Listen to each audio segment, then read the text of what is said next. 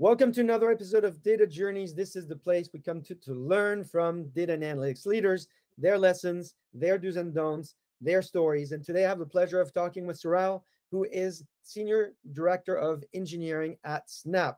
Saral, thank you so much for taking the time to talk to us today. Thanks for having me, Bruno. All right, everybody should know who Snap is, but in case they don't, give us a quick synopsis. What does Snap do? So let me quickly introduce Snapchat. Snapchat is an app that hundreds of millions of people around the world use to express themselves and have fun with their close friends. I think what's most unique about Snapchat is the focus on real friendships. We build features like AR lenses, maps, and Spotlight to enable the fastest way to communicate with your close friends. My role is the leader for platform teams, where I lead teams like infrastructure, data, and IT. And as part of my teams build a centralized data analytics platform that powers all of the features on the app. And you yourself have worked at various cloud vendors, Amazon, Microsoft, and today you are standardizing on Google Cloud for data. You ingest 4 petabytes of data every day into BigQuery, 1.8 trillion events a day at peak. So we're definitely talking about a lot of data. So take us through the use cases that you're working with all that data. Yeah, absolutely. So we use everything on Google Cloud. We use Google Kubernetes Engine to ingest and collect all of the data at Snap. We use Google Cloud Storage as the staging data, as the data lake for staging all of our data. We use PubSub, Dataproc, and Dataflow to do batch and streaming ETL to transform and anonymize the raw data as well as generate business insights. And we are really heavy users of BigQuery. We use BigQuery as the centralized data warehouse for storing all of our telemetry data. We use it for ad hoc interactive analysis as well as scheduled reporting. That's excellent. So BigQuery really is kind of the heart of your data system. Now, of course, there's also cataloging and the ability to manage data with a central policy. So you're using Dataplex there. Tell us more about that use case. Absolutely. So we have over 200 petabytes of data stored across 30,000 GCS buckets across 1,500 GCP projects.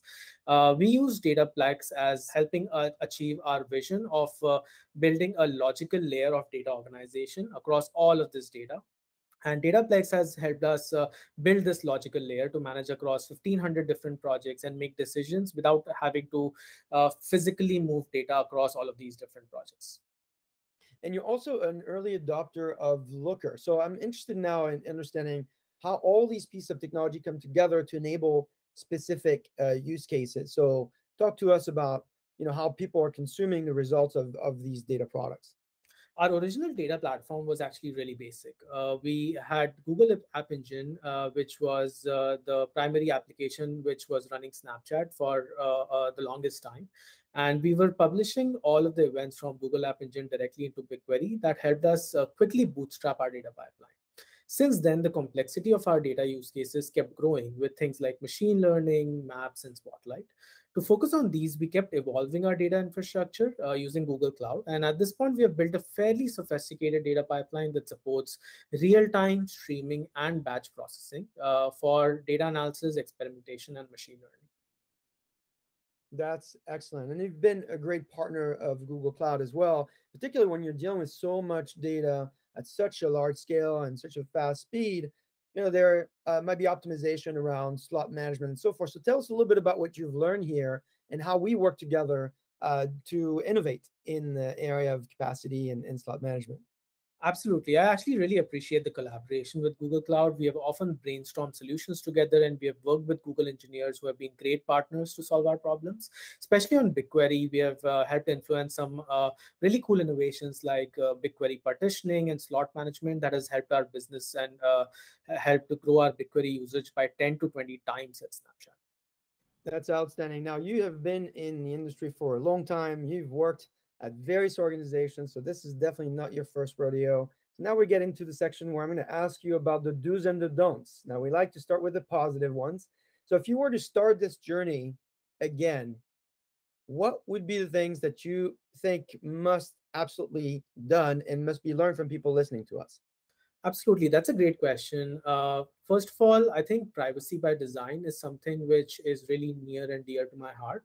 I think one of the biggest challenges the industry is facing right now is ensuring how we are responsible with how we collect, store, and delete user data. And right from the early days, Snapchat has been a pioneer in privacy first feature development with features like ephemeral messaging. Second, I'm a leader of platform teams at Snap, and it's really important to focus on developer experience and usability of all of the tools and platforms which are used by developers. We have thousands of developers and data scientists using all of these data platforms, and focusing on user experience is the key to widespread adoption of these platforms. And then finally, we have realized that telemetry should be extremely lightweight. Data products should be extremely lightweight on our client devices. At one point, almost one third of all of the upload bandwidth was just telemetry usage on our client devices.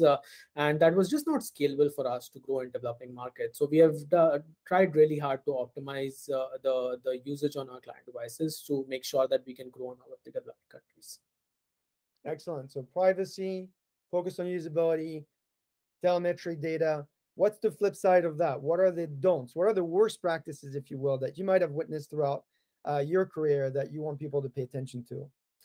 Yeah, absolutely. We have learned some hard lessons as we have scaled our data pipeline over the years. The number one is not cataloging all of your data can lead to a lot of pain later. We have talked a lot about the scale of our data on this call, and we did not do a great job at cataloging all of this data in the early days. And so we have had to go back and recatalog all of the data at Snap, understand the lineage of data, how the data is being used, and by whom it is being used.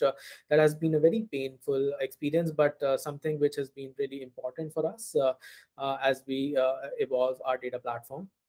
The second is we just cannot assume that anything would work out of the box at our scale. We have to work very closely with open source community and Google Cloud to make sure that solutions scale well with the volume of our data.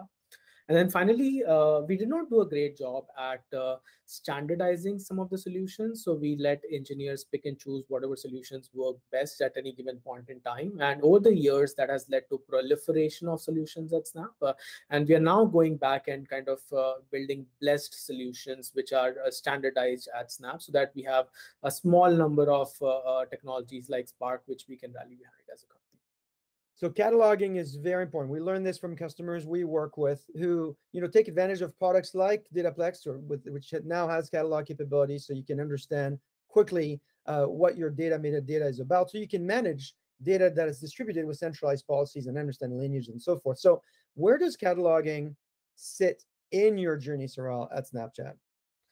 So to be completely transparent, we ended up cataloging way too late in our journey. By then, the proliferation of data had already occurred. And so we had to go back and recatalog all of the data at Snap, which is a really hard problem to solve and something which we spent months of our effort doing. And so my guidance to anybody who's thinking about cataloging is start as early as you can in terms of always keeping a healthy catalog of all of the data. And more important than catalog is the lineage of usage of data as well. Making sure that you understand who and how is using your data is really important as well.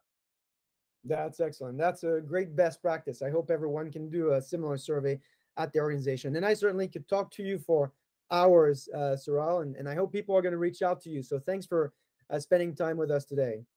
Thank you. I appreciate you hosting me, and we have really loved our partnership with Google Cloud, and we look forward to more of the same. All right. Well, if you're looking to learn more, of course, reach out to Saral, but also click on the link down below for the full playlist of similar customer stories just like today. I'm Bruno Aziza. See you next time.